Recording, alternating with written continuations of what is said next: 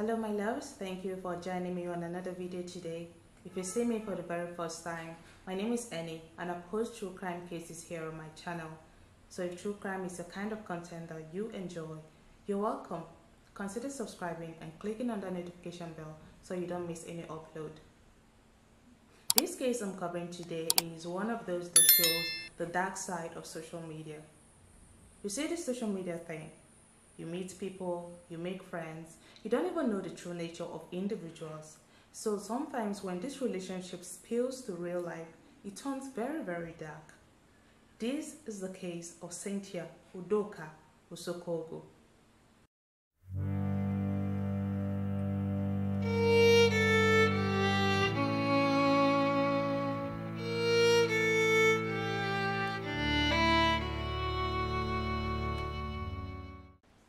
Cynthia Udoka Osokogu was the only daughter and last child of her parents. She was born on the 10th of November 1987 in Agbo. I think Agbo is a small town in Delta State in Nigeria. Her parents were retired Major General Frank Osokogu and Joy Rita Nkem Osokogu.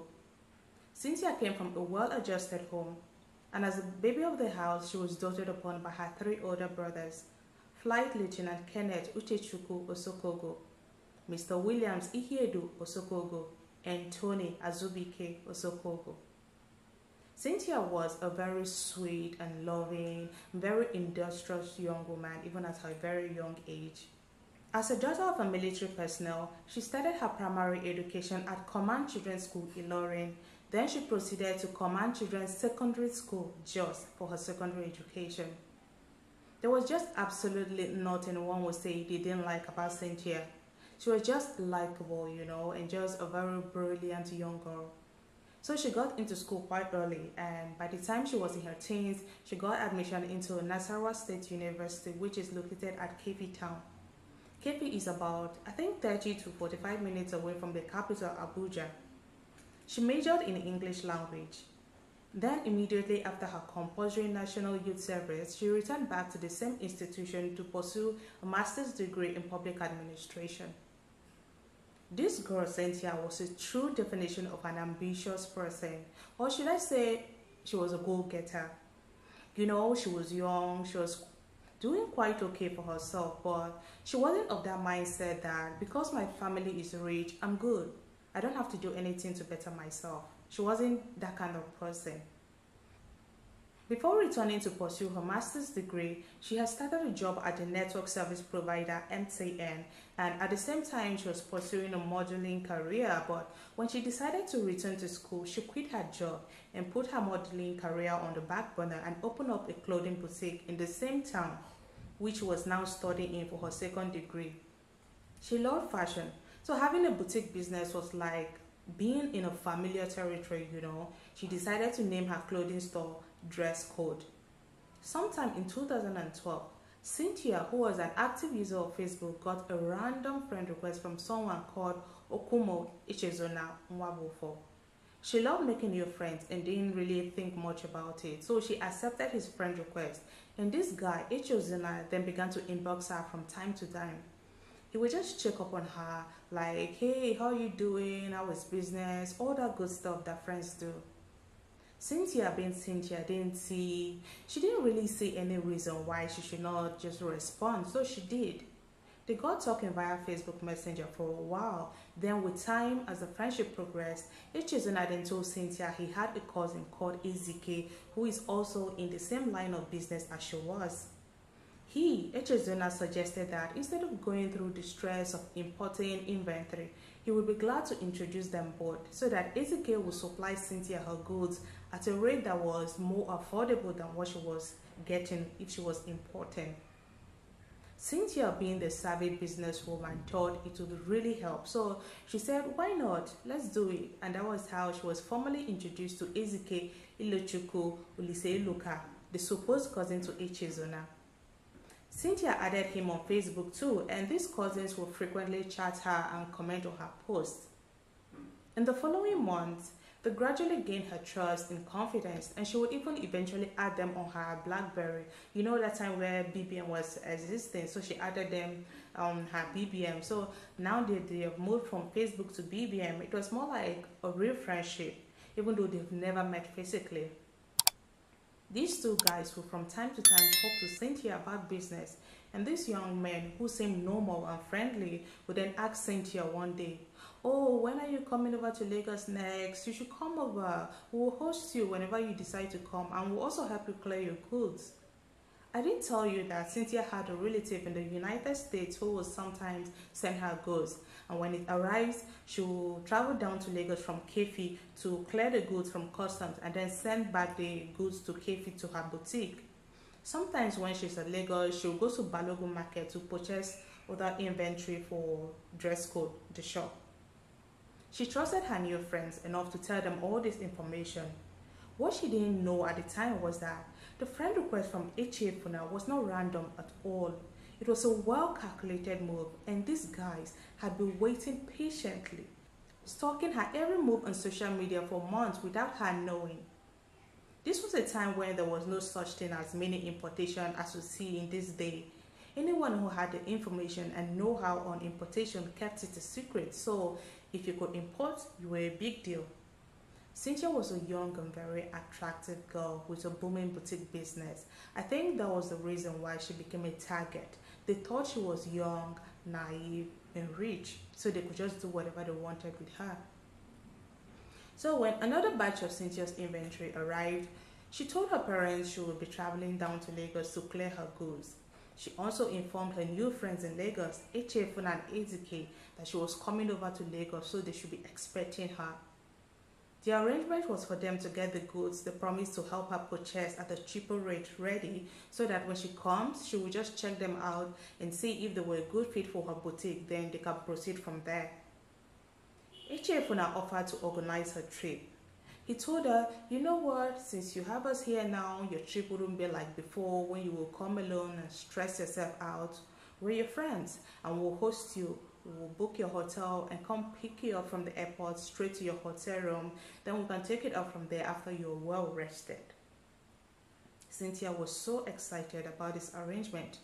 At least she now had people who would help her run around, or so she thought.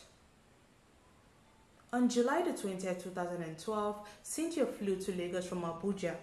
Kefi doesn't have an airport, so she traveled by road from Kefi to Abuja to board her flight to Lagos. Immediately she landed Lagos, the first person she called was her dear mother, with whom she was extremely close with. She told her she arrived safely. She was like, "Mom, I have landed. I'm just waiting for my friends to come get me. I will call you again when I settle in." And her mom was like, "Okay dear, please don't forget to call back." Not too long after, Ichefuna and Ezike showed up. They picked Cynthia up from the Murtala Mohammed Airport and drove her to Cosmila Hotel in Lakeview Estate, Festac Town, Lagos.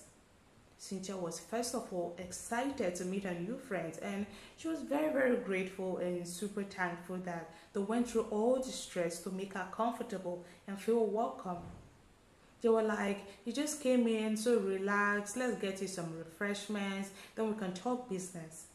Cynthia, not suspecting anything at all, accepted, and they offered her a drink. I think it was Ribena. Yeah, it was the brand Ribena. She accepted it willingly. Unknown to her, these guys who had very bad intentions towards poor Cynthia added Rohypnol. I think Rohypnol is a medication that is meant for treating severe insomnia and assists with putting patients under during surgery. So they were actually trying to knock her out and put her to sleep. So after waiting for a while, they noticed that the effect of the sedative was not fast enough, so they took on plan B. From there upwards, things escalated very fast, very quickly, and very badly. You can imagine her fear and how horrified she was when she, in her very confused state of mind, she realizes that her so-called friends were actually monsters.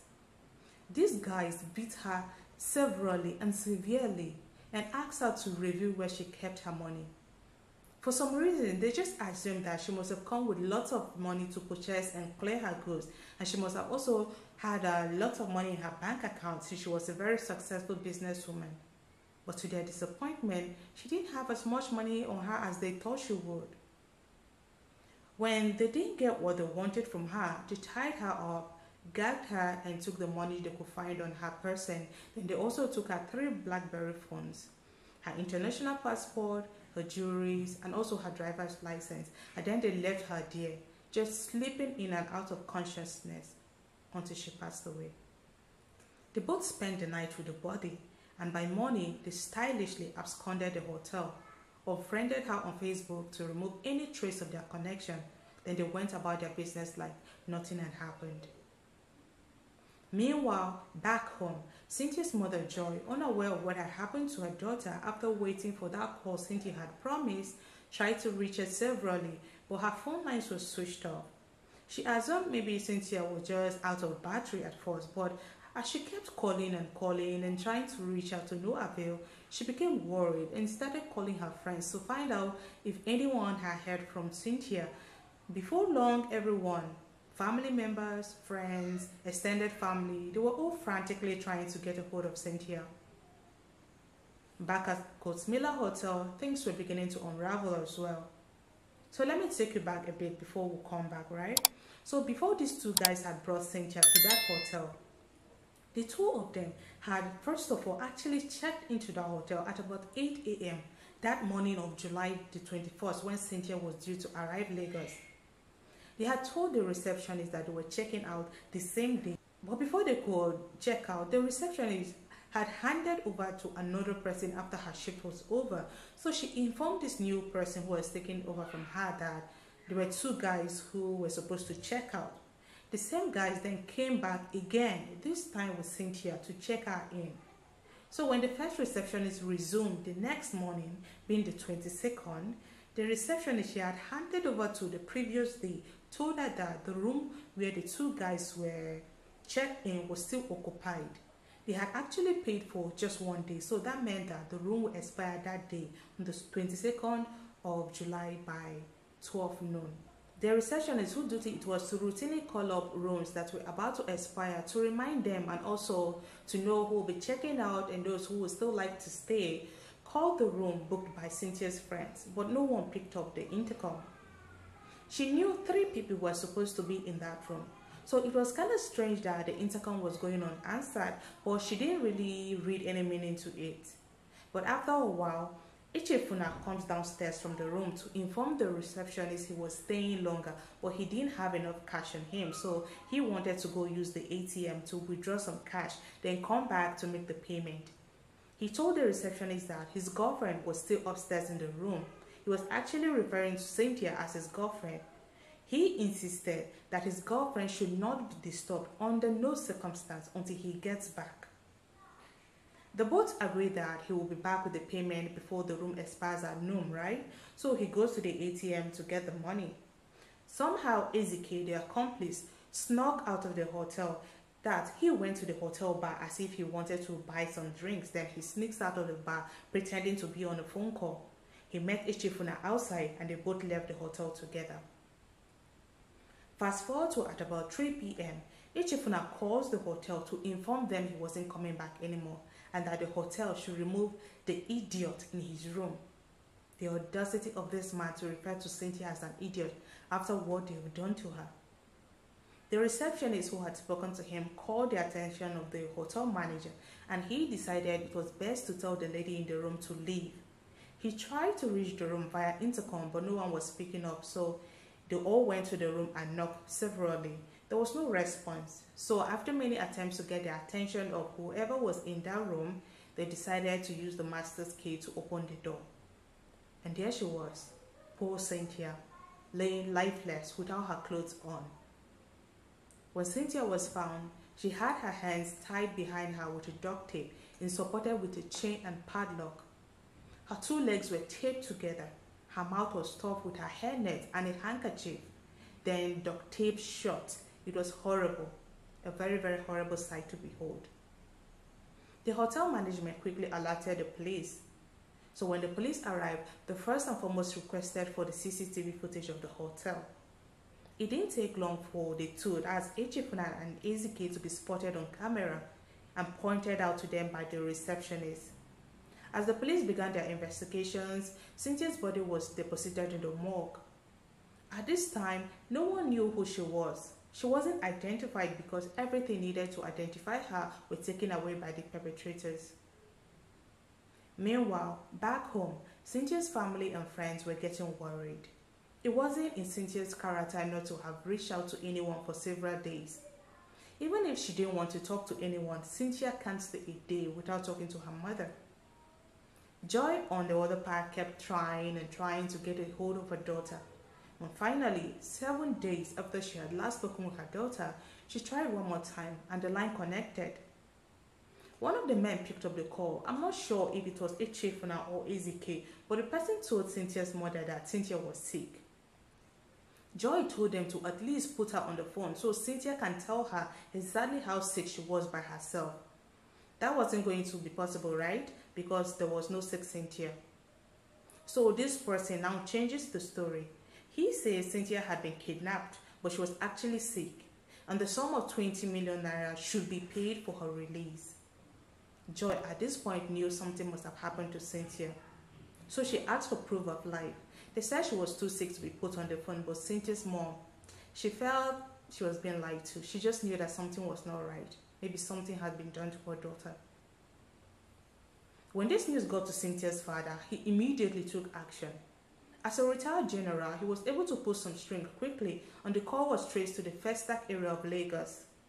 A missing persons report was submitted to the police command in Festac, and an investigation commenced with full force immediately.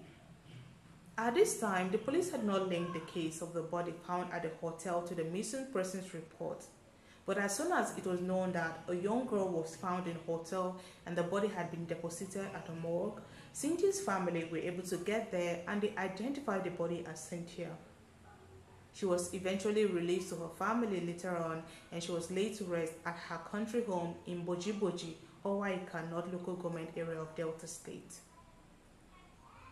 So an autopsy was performed on the body, and according to autopsy reports, there were pinpoint holes, that is tiny holes in the white part of Cynthia's eyes, inside the upper part of her airways and on the surface of her lungs. I think it's something called petechial hemorrhage. I'm not sure, but I think that's what it's called.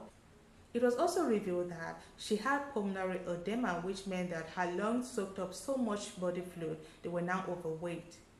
She also had multiple bruises and abrasions suspected to be bite marks, so it was concluded that her COD was asphyxiation. It didn't take long for these two monsters to be apprehended. Through the help of the CCTV footage and cell phone records, the police were able to track them down and arrest both of them. More than 2 persons were actually arrested at the beginning of the investigations. This included Ezike Udoka, who was 23 years old at the time, Echefuna Okonomwabufo, who was 33 years old at the time, and there were the major players, right? Then there was also the pharmacist who sold them the Rohypnol. His name was Osita Oji, and then there was Nonso Udoka, who was the brother to Ezike. He had assisted in selling Cynthia's BlackBerry phones. Both the pharmacist and Nonso were later on acquitted of any crimes. In the course of the trial, 10 witnesses were called to testify and 17 exhibits tendered. Several other women came forward to reveal that they had been sedated and tied up and robbed by the suspect. They actually operated like a gang that specialized in luring or suspecting young women and taking away their possessions before doing away with them. Although it was speculated and rumored that their motives were ritualistic, it looks more like a thing of pure greed. Cynthia was not their first target, but she certainly was the very last. The case dragged on for a while, but finally, 5 years later, at the end of the trial, both men, Echefuna and Ezike, got the capital punishment. Cynthia's case exposed the dark side of social media. A place where people are supposed to meet people and probably make new friends, learn from each other. But her case was different. It turned out to be what brought her to her very end. Are things like this still happening? Absolutely. You never believe something like this can happen to you or someone you know until it actually does. So being careful is what we should all do. With that being said, That's all I have for today's video, guys. Let's live and learn from Cynthia's case. Learn to be more vigilant and observant in the friendships we make online. Kindly subscribe to my channel if you like this video and give this video a thumbs up. Turn on the notification so that you don't miss any of my uploads. Until next video, take care of you and yours.